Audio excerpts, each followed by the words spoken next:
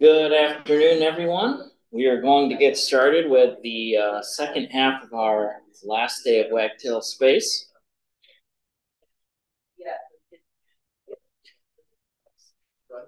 Zoom in. Yeah, okay.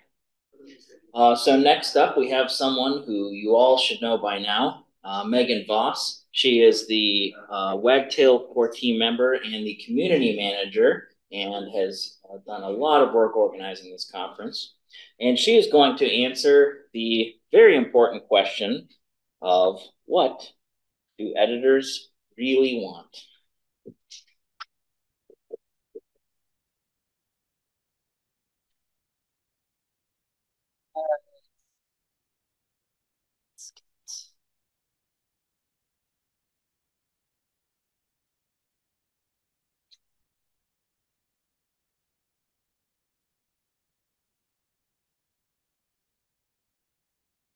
All right, folks. Hello. Just to introduce myself one more time out in Zoom land, my name is Megan Voss. I work for Torchbox. Before I came to Torchbox, I've done quite a few things throughout my career, ranging from research science to writing and editing freelance.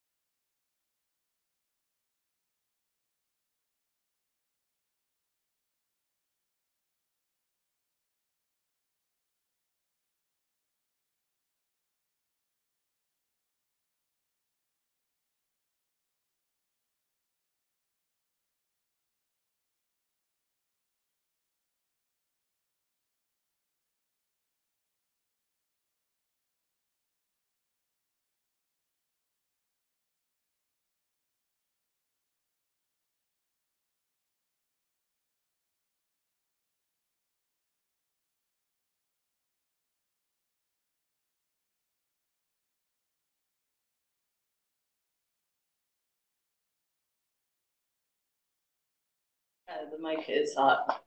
All right. So everybody heard us troubleshooting. Yay. Okay. All righty. Cool. That's you, right? Blog page? Yes. Yes, blog page is me. All right, let me get my slides back. Oh, well, that worked out. All right, folks, let me start again. Hello, everybody. My name is Megan Voss. I work for Torchbox. You already know me as the Wagtail community manager and a member of the Wagtail core team. What you might not know about me is that I've had a number of different things that I've done in my career, ranging from research science to freelance writing to freelance editing. I've done almost every sort of role there is to do in publishing. Just kind of moving around through scientific publishing and different types of publishing workflows. And a common theme throughout all of this has been content management systems. So it's no surprise when I started learning to code that this is something that I latched onto. So I wanted to talk a bit today about what does editor mean? Because we use it as a generic term for the people who we create the content management system for. But I want to go into that a bit deeper.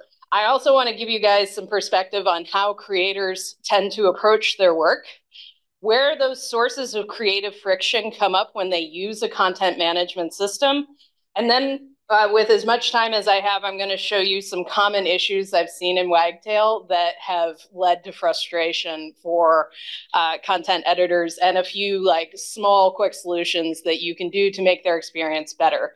And then, of course, I will answer the question, what do editors ultimately really want? All right, so when we say editor, it's a very like broad term because an editor in a content management system can be doing a bunch of different functions depending on how it's set up. and depending on what their role is in a publishing team or a publishing organization. They could be, most all of them will do some writing at some point. So writers are pretty common. There are editors. You can also have designers in the mix, as well as data scientists. Wagtail doesn't have to just be used for like traditional Word type of publishing. It can also be used for managing databases in a nice way. So sometimes people don't even enter words, they just enter numbers and data into Wagtail. You also usually, because of the workflows in Wagtail, you'll also have people like legal reviewers and compliance reviewers, translators, so much more. And it's hard to make everybody happy or to know what everybody wants in all this. It's just a very, very broad term. So given my experience in publishing, I just wanted to reiterate kind of what a typical publishing team has, at least at a mid to large level like organization.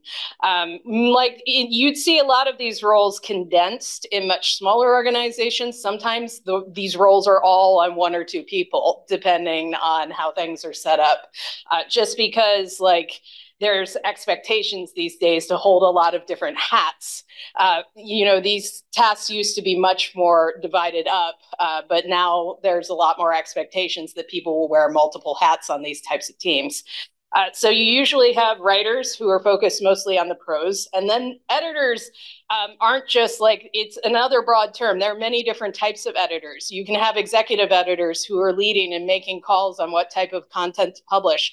You can have managing editors whose jobs are pretty much to move everything from point A to point B to publish C, because their job is basically to keep everything moving and keep everything organized. And then copy editors are the ones who usually focus in on the grammar and the polishing of the words and the prose and making sure everything is detailed in place. At larger organizations and government organizations, it's not uncommon to have a level of compliance check with legal reviewers, or in medical organizations, it's not uncommon to have a medical expert do some review on content as well to make sure it's medically accurate. Then you also have usually the designers in the mix who are making sure visual style and visual things are in order. And then also on the team, developers, as much as they seem to be removed from the process, are also part of this team, very key. And then the leadership are usually a key part of it as well. They make the big budget decisions. And so pretty much you have all these different stakeholders working together to make kind of this one thing. But today I'm going to focus particularly in on two of these roles, because writers and editors are honestly the ones who are going to spend the most time in the content management system. The others will probably be in and out, usually to look, at reports or to make some checks here and there, but they aren't going to spend as much of their day-to-day work as writers and editors are in a content management system. So let's talk a little bit about how writers and editors approach their work. Even though they have similar goals, they don't usually have similar ways of approaching things. Writers tend to be the big ideas people, the people who want to throw paint on the walls and see what sticks. They want creative energy and flow and make things as gorgeous and writing a sentence of prose that is just beautifully written is absolutely addictive to writers. And they know the rules, they know grammar, they know what's supposed to go into a good blog post and everything like that. But they also are the ones who are more likely to break them in pursuit of creativity. They also do a lot of research and experimentation. They tend to be the subject matter experts. Sometimes they're the ones who dig really deeply into a topic, even if it's a good example is a reporter who is on a beat where they have to become an expert on one type of science one day and another type of science another day. So they very much spend a lot of their time being in the weeds and focused on the details. Whereas on the other side, editors who are also very detail-oriented and are also in the weeds, they are in different weeds. They are very much focused on precision and polish of the prose. They are very much there to enforce the rules and to make sure that everything complies with kind of the standards that they set for their readers. They are the champions for the readers. They want to make sure that their readers are getting the information they need, that they understand it, that it's engaging, and also, like, you know, depending on the organization, they want it to sell as well. So they tend to be like larger, big level picture experts. They focus on story structure and trends. They don't always get the credit they deserve, so they tend to be the type of people who are like grumbling in the background whenever somebody does something. Like when one of the writers breaks the rules, like it's not uncommon for editors. I have seen in newsrooms like all in all out fights happening in offices between writers and editors. It's just a dynamic that happens sometimes. But they do have some similarities together. So both editors and writers are very deadline driven. They are all focused on like the goal of publishing by a certain time or by a certain goal deadline. And they also have they tend to work in drafts, and they also focus on word count pretty obsessively because there is some good science and some good evidence behind kind of the level of word count that people tend to pay attention to, especially on the internet. Also, and this is one thing they have in common with developers, writers and editors love their keyboards. They are obsessed with keyboard shortcuts. They will do any sort of like keyboard shortcut to make their lives easier. So, you know, if you ever develop like any like keyboard shortcuts that they should know about, tell them about it. They will love you. All right, so let's delve in a little bit deeper into what writers and editors need. Writers typically need minimal distractions. Like they want kind of a calm blank page that doesn't have a lot on it so that they can just focus on the words. Typically, they'll focus more on the words than the final product. This isn't always the case. There are some people who have to edit as they go along, just because like in this day and age, it's kind of expected for you to like do some editing as you're working towards the deadline.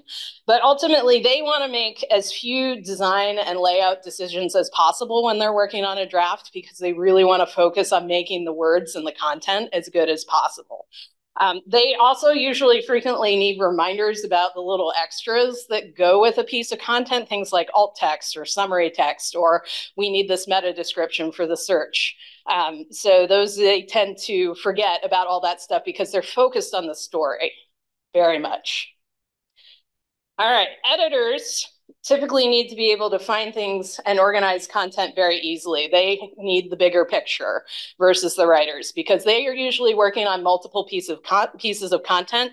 They will juggle through different ones throughout the day, and they need to be able to switch quickly between different assignments. And they also need to be able to make quick decisions about layouts and page structure. They're very busy people. They don't always have time to consult a designer or to like make sure that they're doing everything according to visual style. When I say visual style, most organizations do have a visual style guideline for websites so that you know, editors and writers don't have to make decisions about what the font size will be or the color size or anything like that. You'll notice that my presentation looks very similar to Jacob's, and that is because I am using Torchbox style. And I did not want to make design decisions when I was putting together this presentation. So I took advantage of the fact that we had designers who make those decisions. And ultimately, editors just need to be able to navigate very quickly throughout a CMS. So let's talk a little bit about friction. So friction, according to like the traditional, one of the traditional Newtonian formulas, this is for static friction. There's many different types of friction. Friction is the coefficient of friction times full Newtonian force. I think that with creative fiction, the formula is like creative fiction is impending deadline times anything that is not writing or editing the main content, because that is what those folks like to focus on. And those things include stuff like formatting, SEO. Like here's the great like secret about SEO is that pretty much everybody who writes and edits hates SEO. The people who make money off of SEO like it like they hate it a little less, but everybody hates writing for machines. They rather prefer to write for humans. But also stuff like social media summaries and alt text and meta descriptions and art. I'm just going to spend some time on art because writers and editors, like there was this, I'm not sure when the transition happened, but there's this assumption that writers and editors, just because they can upload an image, must also be able to create them. I have lost so many hours of frustration trying to sort out art for pieces, just because like that is not a skill set that I have or as a writer or an editor. I can resize an image. Like I'm more than happy to take care of that part of it.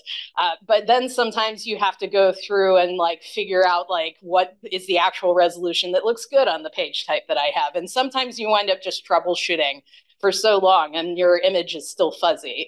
So this is like, you know, a big one that is a usual big source of frustration for writers and editors. So with that in mind, here's a few ways that creative friction tends to arise in Wagtail and different implementations. So typically, like where writers and editors tend to get the most frustrated is around like unnecessary clicks. Listings that are hard to organize. Like we've invested a lot of time in upgrading listings recently, so I'm interested to see how that will change over time because I think they're a lot better than they used to be. One of the other things is like one of our menus lists the older content first, and it's really hard to change. So sometimes developers don't change it.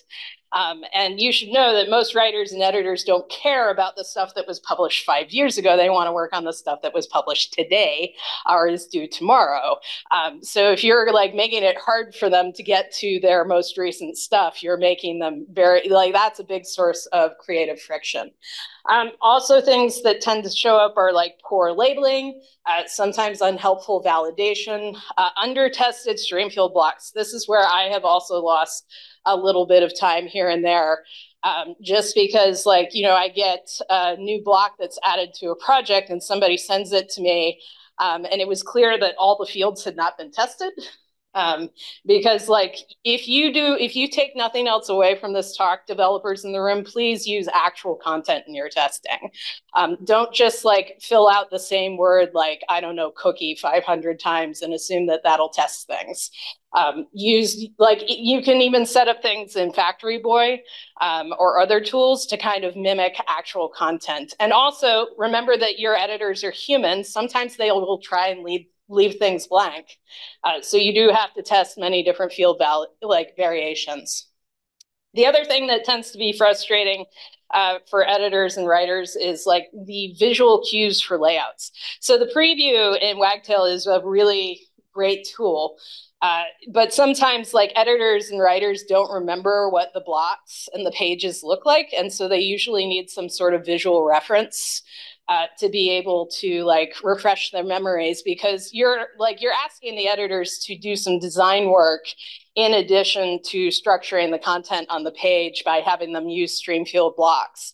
And so they need to be able to remember how those things fit together so that they know how well it's going to look on a page. And then I already ranted about art troubleshooting enough, but that's also like a pretty common source of friction. All right. All right, so now I'm going to pull up my my IDE and show you some kind of small live examples of things that tend to show up and kind of make me get a little frustrated whenever I see them. So I started out this demo just pulling from this template that Thibaut pulled together from our Wagtail tutorial.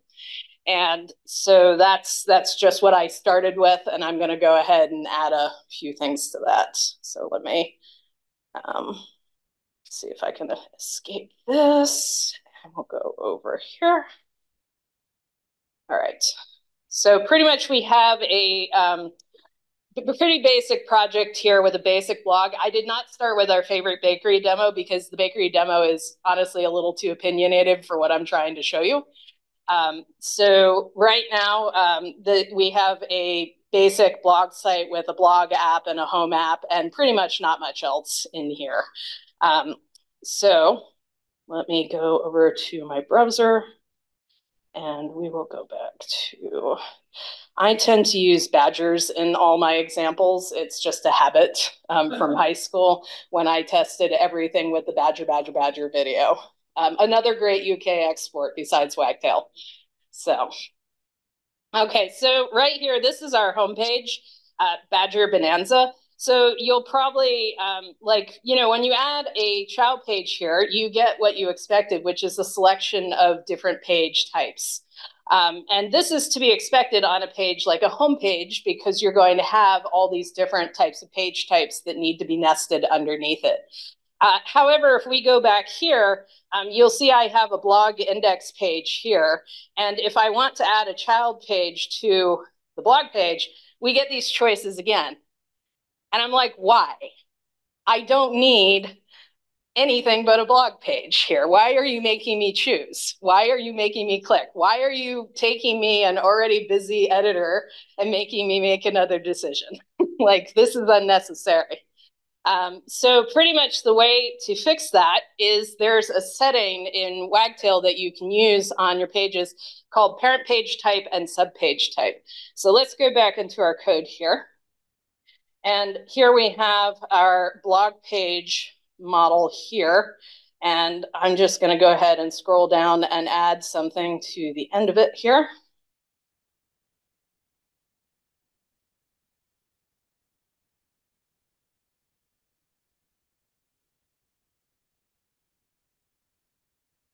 Right, let's make sure it's indented properly.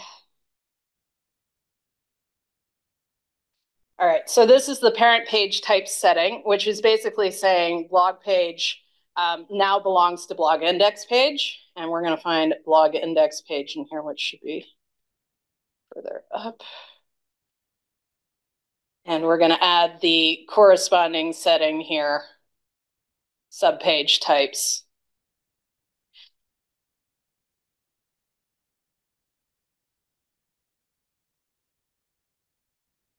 All right, we're going to save that.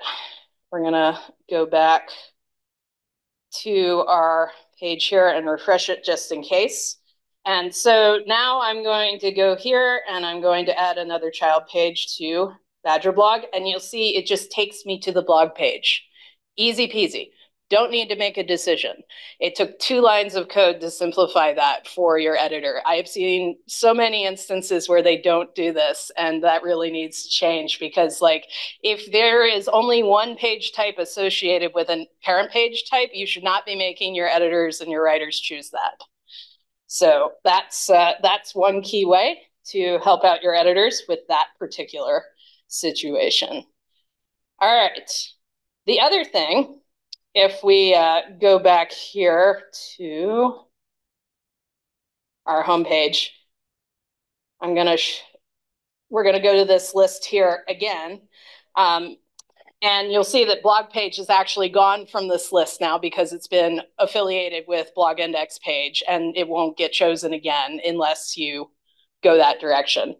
And you'll notice, like, here, it's kind of, again, like you're making people try and make a decision about what page type they have, but they might not, like, if you have a website like the CFPB does with, what, 30 page types, was it? Like, not everybody's going to remember what 30 page types do. You need to give them some cues. And in this small example, the one, like, names are great, and most editors are smart enough to figure out that blog index page is probably going to be the homepage for the blog. But they might be confused by something like, what the heck is blog tag index page? Which in this demo, that page type exists mostly to give the opportunity for tags to be used in the blog. And it's not really meant to be set up more than once. And so what I'm going to do is just show you how to add some page descriptions to make this easier for your users. All right, so back to my head.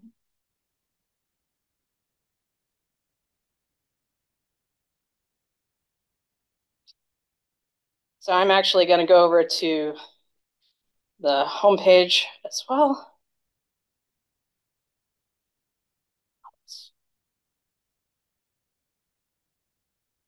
I'm going to add in this page description here, this page description setting, and just, you know, a little text that tells people what this page type is for.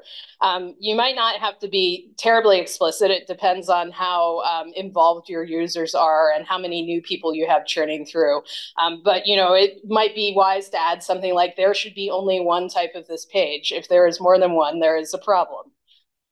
So that's the label I'm going to put on the homepage.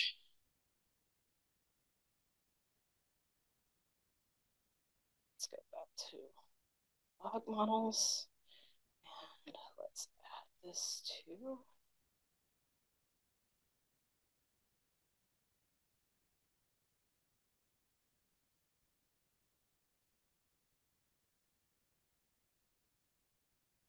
And we'll go down to blog tag index page, which is all the way at the bottom here. This should not be.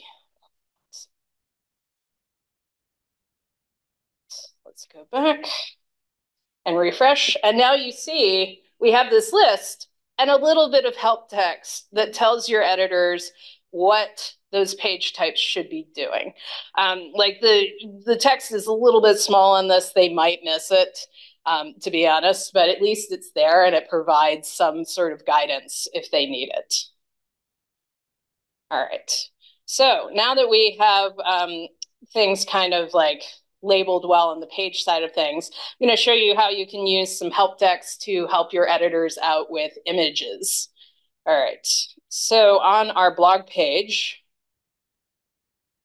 let's go back to pages. And let's go to, actually, we want the child pages. So here's one of my blog posts here, Badgers are the bomb. And so down here, we have like, this is where the images get added. And I can, you know, go ahead and select an image. I can go ahead and add a caption, but I don't necessarily get a whole lot of information about, like, this is, again, a very basic demo. There's not much in the way of styling on this, but I don't have much guidance on how this image is going to look on the page. Or what size it needs to be. Like, you know, somebody might, like this happens all the time. Like somebody sends you an image that is like 200 by 100 pixels and you need it to be more like 2000 by 3000 or something like that. And then there's a lot of back and forth on that. So it's good to know ahead of time, especially when you're requesting you know, art from other people, what size you need it to be, because then you can just ask them. And since most editors and writers don't have access to the code, like I have an advantage as somebody who works on wagtail.org quite frequently. I can look at the code anytime I want because it's open source. That's not necessarily true for your editors and writers at other organizations. Okay. So let me.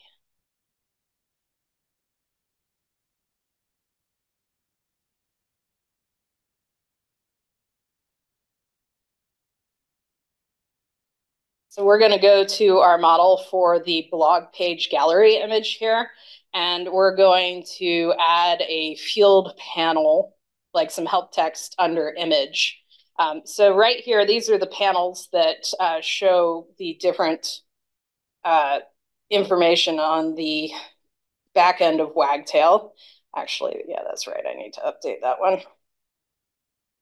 So I'm just going to update this. And so what I did here is I added to this like a little bit of help text right here that basically says this image should be at least this size. This is just an arbitrary number, 1024 by 768 pixels. So if we save that and then go back to our site and refresh that, you'll see now under image, there is some help text that shows the editors what size they need. And you don't just have to use help text there. You can also use something that is called a help panel. It's a panel that just provides information and nothing else. So let's go ahead and add a help panel. Say like I was working on this blog needed to have like multiple images for it to look good. Then I can also like above this add a little help panel as well.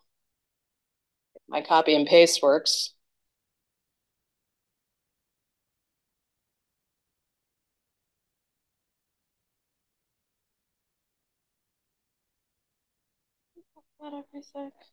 Oh, yes, that's right. I need to put the import statement in. That is very important. Do not forget your import statements. This one imports from wagtail.admin.panels up here. So we're going to go ahead and add help panel as well. All right, if we save that and refresh. So now we have, a little bit of guidance at the very top of the image section that says like, choose 1 to 3 images for each blog post. Like this is what it needs to look good. You can add like cues along those lines. All right, because like this is short on time, I'm going to show you one more thing. I'm gonna like kind of show you how you can like one of the other things, again, I said that, somebody like me can look at the open source code and see what the code looks like in the templates, but that's not necessarily true for everybody. So if we go into one of our templates here, like honestly, just our base.html, like it's not uncommon for fail safes to be programmed in.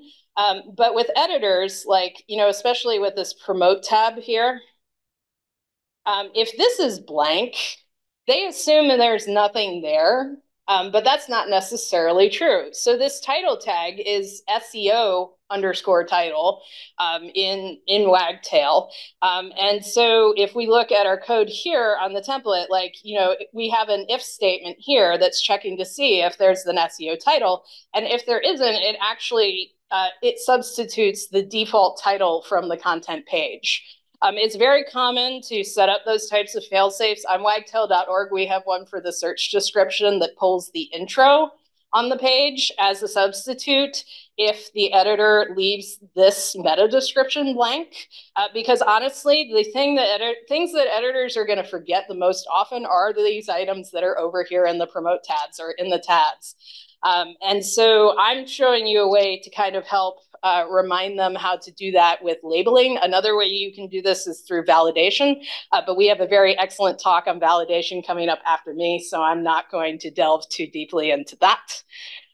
So I'm going to just go ahead and show you like a way to kind of add a label in the promote panel to make things much easier for folks.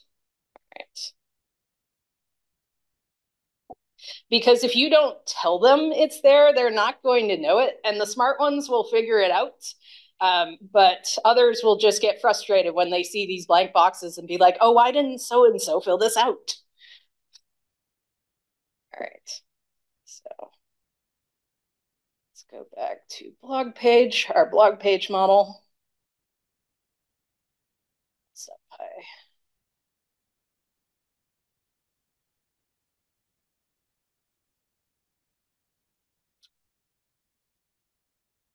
All right, and under content panels here, I'm going to add a change to the promote panels here.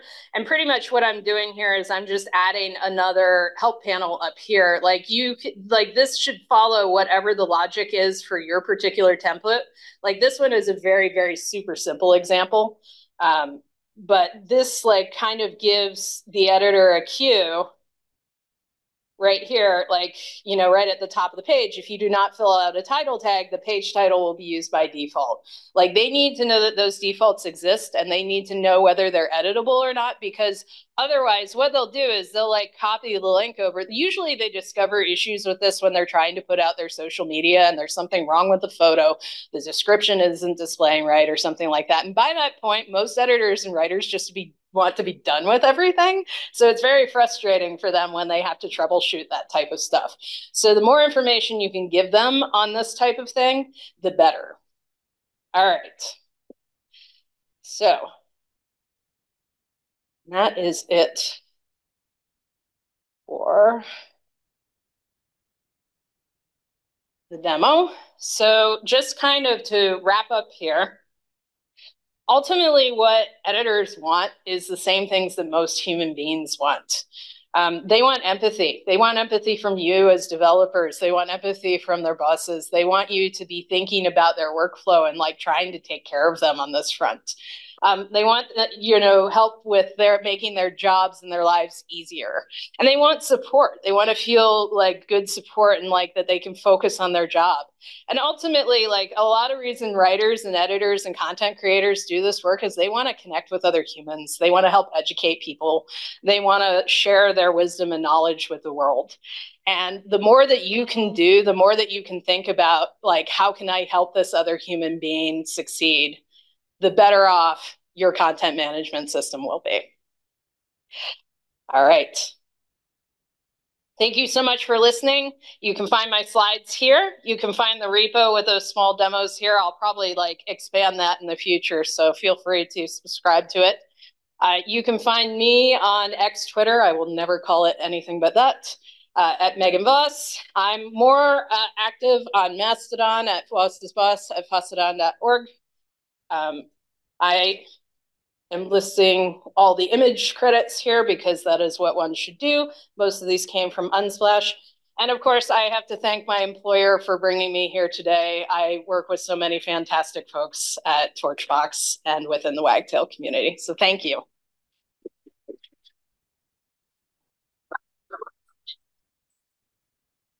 And I think we are probably pushing it a little, but maybe one or two more questions. Yeah.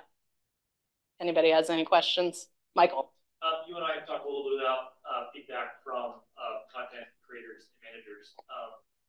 Does Torchbox or the Wagtail team have any efforts to reach out to that demographic specifically for their feedback? And I know we talked about the design of the admin a little bit, but how is the organization soliciting feedback and I guess in making improvements and kind of measuring those things? All right, so the question was, how is Torchbox reaching out to this particular demographic, editors, writers, and how are we soliciting information to improve these types of things? So a lot of that, I know that we do reach out to our clients quite frequently, and it's kind of difficult because like clients are very busy.